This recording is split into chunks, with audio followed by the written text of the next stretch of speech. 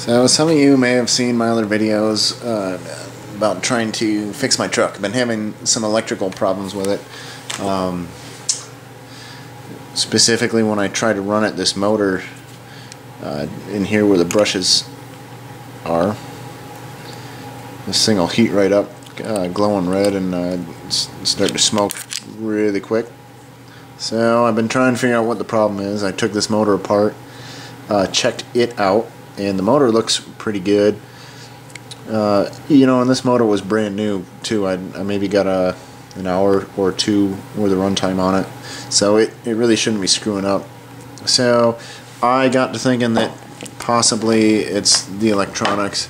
This is my Novak ESC and a 3-cell BEC here, and the only thing I can really think of at this point that the problem is one of those two. So I actually went ahead and just ordered a new ESC.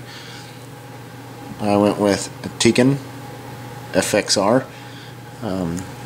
I chose this particular model because, for one, Tekin is a well-known brand with quality stuff. But this ESC is 3-cell LiPo compatible up to a 35-turn motor, which is what I use. So that's what I'm going with. But what I'm doing today is I got to get this mess out of my electronics box, and I got to solder up this one and get it all hooked up. There's a whole programming sequence you got to go through with this before you can run anything. But I'm pretty much gonna hook this new ESC up and hook up my motor, and hopefully I don't have any problems. Alright, so now these are my battery lines. As you can see, that these are all siliconed in this box, and I really would rather not undo this and have to redo it. So I think I'm going to mount this ESC about here, and that way my battery wires will reach it and I can just solder them in right here in the box. Now I also have this, here we go, this capacitor that's got to be soldered in junction with that. And the other thing I got is right here are my lines that go to the motor. Now these connectors came with the wiring for this Novak receiver, and they were already soldered in right from the factory. So what I'm going to do is I'm going to unsolder, or maybe I'll just clip them. I got enough line there. I'll just clip these off down here, and that way I'll use these wires to solder to the post here, and then I have the female connections for this already, and I don't have to redo any of this stuff. So that's what I'm going to do. I'm going to mount it in here. I'll probably take these wires off and solder them on, and then mount this in here so it's stable, and then do these soldering these when this is in the box. But that's what I'm going to do. So I'm going to take these wires off so I don't have to worry about that, and just solder this all in. So I'll show you this here. I got my motor wires are soldered on, and again they have the connections for the other half of this deal, so that's good and set. I just wanted to show you this though. So I got the power capacitor has got to go on to the battery terminals here, and you know they tell you get the directions here. This little half circle indicates which side you got to go to. So that's on the battery negative side. But if you guys are doing any soldering or something like this, you always got to pre-tin your stuff. And pre-tinning, it might be hard to see here, but you can see I've already soldered the end of these wires. These wires were already soldered to this old ESC, so they really kind of had solder in them already. But I wanted to show you the difference here in this on these posts. So all of these posts have that notch cut out. Notice it's kind of focusing on my vice grips in the background, but there we go. So that post there has got a notch in it. All 4 of these were like that. So this one here is pre-tinned, and I got it full of solder in it, and I've soldered in the capacitor on that side. So I'm going to do the same thing on this one, and then that way you just kind of,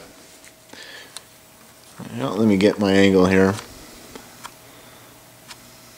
There we are. Yeah, it's not focusing on the wires here. There we go.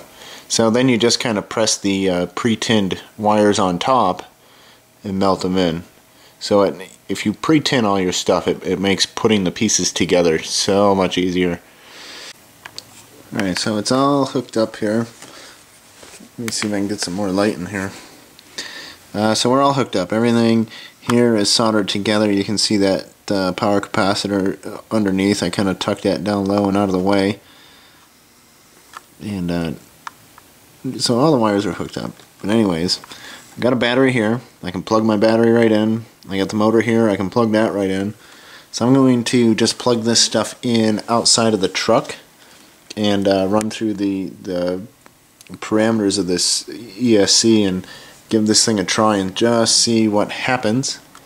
Hopefully my problem has been resolved. I really hope it is. But this is a nice ESC here. Like I say, Tekin is well known for quality products. This is 3-cell compatible, so I don't have to have the BEC. So this is an interesting thing to look at. You know, you look at this whole mess of this Novak crap that I had in here, and you look how clean and open and spacious this box is now. I had so much shit in here, it just was hard to make sense of it looking at it. So I think I have a view of this in the beginning of this particular video of just what this box looked like before. So it looks a lot better, it's a lot cleaner, and hopefully this is what my problem was. I'll find out soon. I'm going to set this up and go through the startup parameters and get this ESC programmed, and we'll see what this motor does. So I get it all put together here. You'll notice the motor wires here are connected backwards. It took me a little bit to figure out what was going on here, but when I calibrated this and I put it all together in the truck, I had forward was reverse and whatnot. So I think the other day when I had this end cap off the motor, I think I have this turned 180 degrees from where it's supposed to be, so it was reversing the polarity of the motor. So not a big deal, so I just switched the wires, so now forward is forward and whatnot. So I want to show you this. I talk about my electronics box a little bit. So this is my box, and I just kind of Velcro strap it into the rear body mounts, and then all these wires here, so I can unplug this, unplug the steering, and then I can just take that box right out if I wanted to, and nothing's really permanently attached. But this is part of the reason why I went with the you know, an SUV type body. It gives you all that space under there for electronics and stuff like that. So, but I did put this together, and it is working pretty well.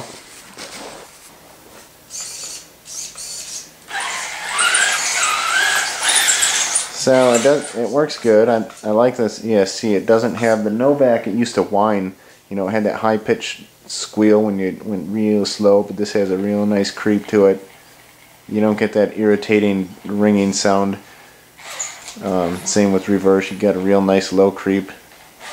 I like the brake. You can set the brake to all different kinds of things, but I like where it's set. It's just kind of a nice smooth brake. It doesn't come to a complete stop. So you can, like I say, you can creep with it quite a bit.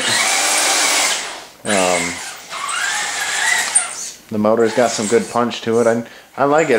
It's working good, and the motor isn't burning up like it was before. So I'm in good shape. I'm gonna put the body back on this and get the old truck running again. So, like I said, it was a little bit of a headache trying to figure out these problems, but I got it all figured out. It turned out to be, whether it was the ESC or the BEC on my Novak system, I don't know really which part of it went bad, but either way, it just wasn't working out for me anymore.